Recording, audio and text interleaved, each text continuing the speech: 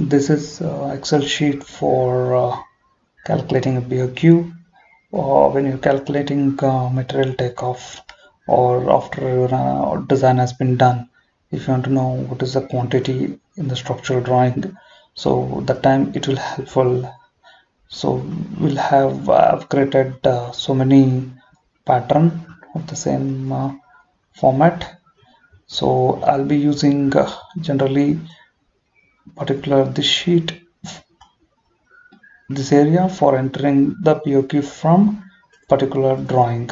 So I'll enter the building name or drawing name here, and here I have created the database. This is for base plate, this is for anchor bolt, and this is for stiffener plates in the job. So usually, like, we'll have a certain standard type of anchor bolt, base plate, or stiffener plate, so that if you enter, then you don't need to enter every time here manually. So if, let's say, if I'm using BP1 here in any of the this drawing, so I'll just enter BP1. So all the details related to that will appear here. So here it is just simple VLOOKUP command, and you will get all the details. You don't have to type anything manually. Similarly for AB, let's say if I have a anchor bolt in the drawing, I'll just, one second, yeah, AB1, yeah. So then I will have details of the anchor bolt, so which is required, so the weight and the number, so those things you will have it. And then yeah, so this is the main sheet with all details. Yeah, this is a sheet where we have all the member details here. Let's like a beam mark. Generally we give on structural drawing. For the steel structure, we will give a particular designation, so it helps to avoid writing this complete section name. Okay, and then this is a mark. So generally will have for particular beam, we'll have H section or BH or CL. So based on the project specification or from where they are getting those materials. So these are all the specification, thickness, and other details. So for calculating the area, total area, I've written a simple macro, that is function. Like, function is nothing but similar to sum. So you're passing the values to this function and it will calculate the values for you. So you don't have to enter formula every time. So, and once you're done, you can use it in as many sheet you have here. So you have to create only one time. So this is the area function, so I'll show you that. Yeah, this is the area function. So function with, this is my function, I am passing these values inside here. So based on I section, H section, we'll have different like variation in calculation of the area. So like if it becomes C, then we'll have different flange width and flange configuration. So based on the identification mark, so it will calculate the area. So you can give as many conditions as you want.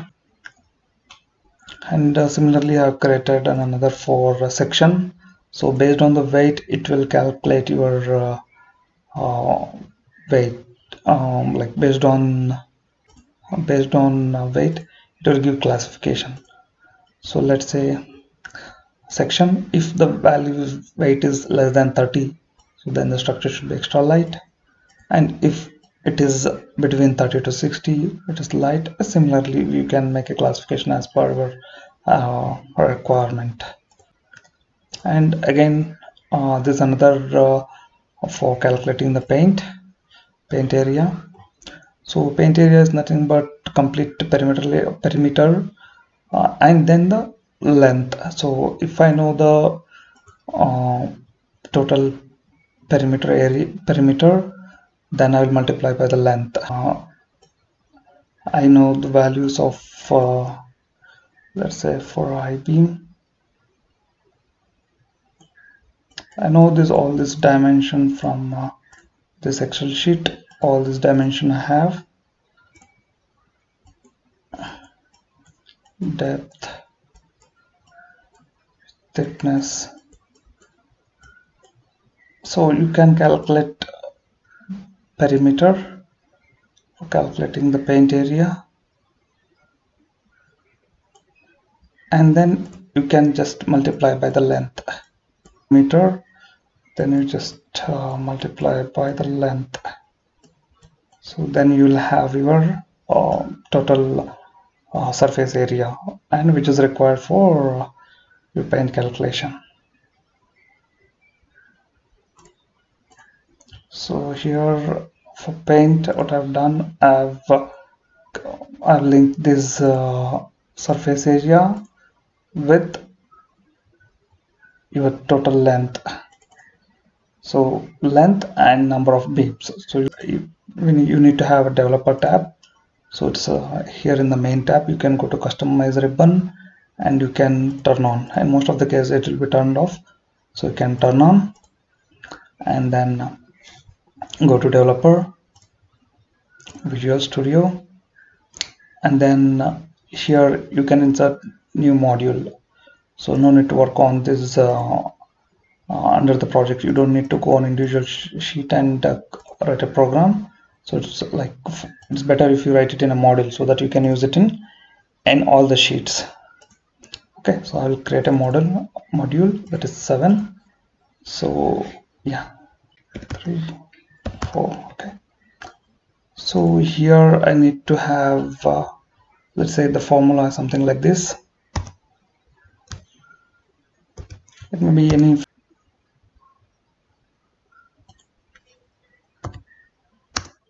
Okay, so the output I should get it is A multiplied by B plus C. Okay, so this is the what output I should be getting. Okay, so what I will do, I will go to developer, click here function. So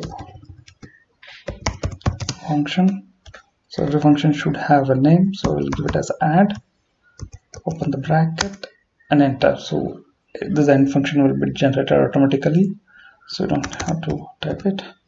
So here I will write that formula, add equals A multiplied by B plus C. Okay, this formula what I had, and here I will pass those values A comma B comma C. Okay, these are the values. So save this and go back. So here I will type that our function name is add, so which is already started appearing here. Once you saved add, so I'll pass the values. You don't need to put in a form in this format. You just have to select comma 3 comma 4. Okay, then enter. So you'll have the data. Okay, so let's say if I have values in another sheet, so then again you don't need to do this step, add to 4. So you will have your result. So we'll get back to the sheet. So like I will enter let's say I will enter member list. So let's say if I have a beam of particular number B13, so I'll enter B13 here. Okay, so I'll have by per meter classification, but length I should have it from here from the drawing, and number of pieces we have, that's also from here. So then you will have all other required detail. So once it is done for all different sheet, so you can just click this button. The entries has been done here. Then you can just press this button. It will compress all these members to segregate from all different sheet which we have below, and this is what output we are getting. So G6 may be present in so many drawings, so we are entering the details in sheet wise. So finally we'll have consolidated weight. So it is like beams will have separately, base plate will have separately, and anchor bolt, what are the types we have used. So it helps in while calculating it, especially it helps in now especially it will help for fabricators, where when they have to calculate weight from when they have to estimate from the drawings. So it will be very handy.